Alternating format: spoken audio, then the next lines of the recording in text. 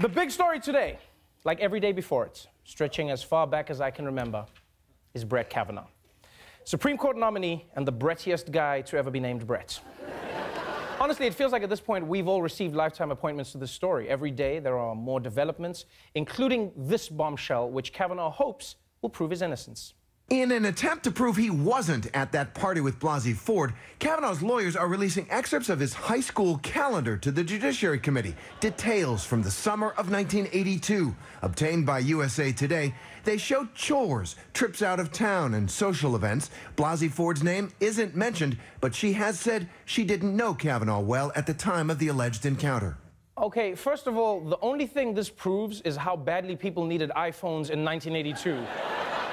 Honestly, I was born in 1984, and I don't even know what to do with these things. I don't know how it works. It's just like, is it going to rain today? Is it going to rain? Useless. Useless. Anyway,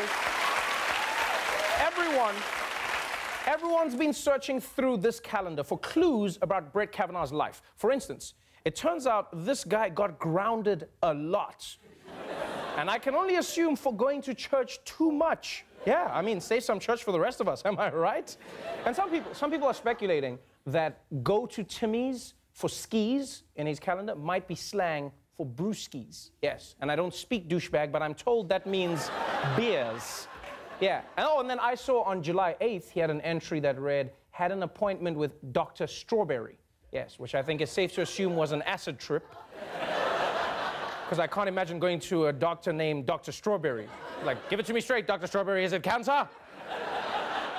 Like, everything in this calendar is suspicious. Like here, on June 16th, it says he went to see the movie Grease 2, and that must be code for something, because nobody saw Grease 2. Yeah, that movie was so bad, John Travolta turned it down. Do you know how bad a movie has to be for John Travolta to turn it down? That dude did all 3 talking baby movies, all 3. The third of which was Talking Dogs. That's how bad Grease 2 was. Yeah, but Brett Kavanaugh wishes his calendar was the biggest news of the day. Because this morning, a third woman came forward with new and disturbing allegations from Brett Kavanaugh's past. The woman says in a sworn affidavit that in high school, Kavanaugh and others groped women at parties, spiked their drinks, and then lined up outside their door to take turns raping them. Yeah, and honestly, this one is so awful, it's hard to even know how to process it. Like, I don't think anyone really knows how to process this. Like, the Republicans certainly don't know what to do. Part of me thinks they're just gonna show up tomorrow with a different middle-aged white guy and hope nobody notices. I'm just gonna be like, all right, we ready to confirm Stephen Johnson to the Supreme Court? And we'll be like, what happened to Brett? And I'll be like, who's Brett? Was he in Grease too? But as of now, even with all this new stuff, believe it or not, they're still planning on going ahead with a hearing tomorrow to hear testimony from Kavanaugh's original accuser, Christine Blasey Ford. And to their credit, the Republicans have realized that 11 men questioning a woman about sexual assault is not a good look, which is why they've brought in a pro.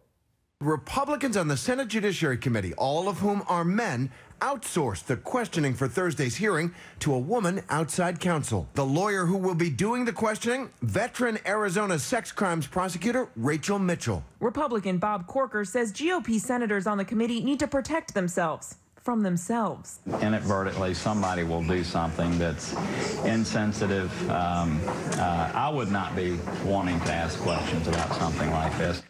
Wow. Kudos to the Republicans. They're like, you know how we are with women. We can't